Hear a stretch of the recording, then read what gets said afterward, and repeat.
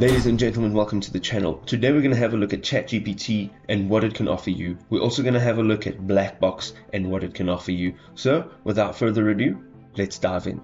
So ChatGPT and BlackBox are both advanced language models that have been making waves in the world of artificial intelligence for quite some time. So having a look at ChatGPT, it is an AI assistant created by OpenAI, who is a leading research company in the field of AI development. It's a large language learning model trained on a vast amount of text data, allowing it to engage in natural conversations, answer questions, and even assist with tasks like writing and even coding. BlackBox, on the other hand, is an AI platform developed by a company called Anthropic. It is also a powerful language model. But what is a unique twist that BlackBox has? Well, it's designed specifically to be more transparent than your traditional BlackBox AI systems. BlackBox aims to provide users with a better understanding of how AI arrives at its actual output.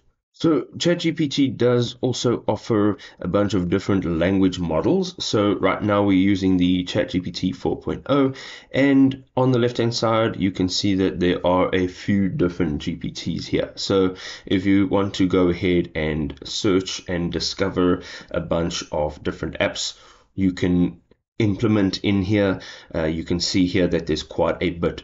So it's more than just a chatbot. You can also, when you're going into your chat page, you can add attachments over here on the left hand side, and it is quite a detailed experience. One of the nice things about ChatGPT is if you go over to the right hand side in your account, you can actually customize ChatGPT. So if you're customizing your interactions, you are providing more specific detailed guidelines for your chats, which is fantastic. So basically what you're going to be doing here is the first section is what would you like ChatGPT to know about you to provide better responses. So if it's business specific, then you can add those details in here. And then you can also add how you would like ChatGPT to respond.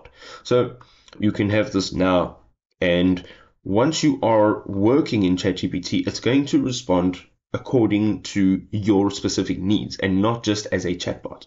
BlackBox, on the other hand, has a couple more features. You can see here at the top, there is a few different options. So if you have a look at the data science agent, if you click on this, you can actually go ahead and use credits to start using the robocoders. So that is also a nice advantage. And if you go to the VS Code extension, you can actually add this extension in here, so it'll assist you with your coding while using VS Code.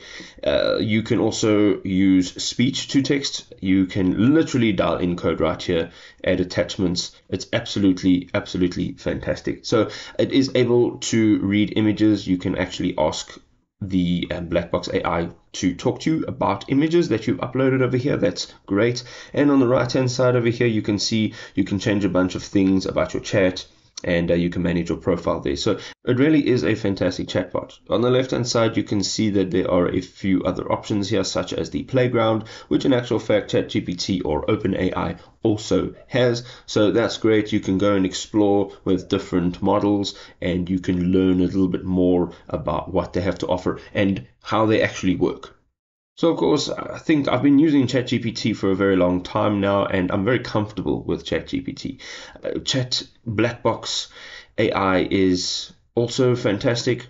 I'm not a coder, so its specifics for me is not really applicable. So in this use case, I'm going to say that ChatGPT is a better option for me personally. However, it really depends on what your needs are, what you're going to be doing with it, and how it works while you are using it.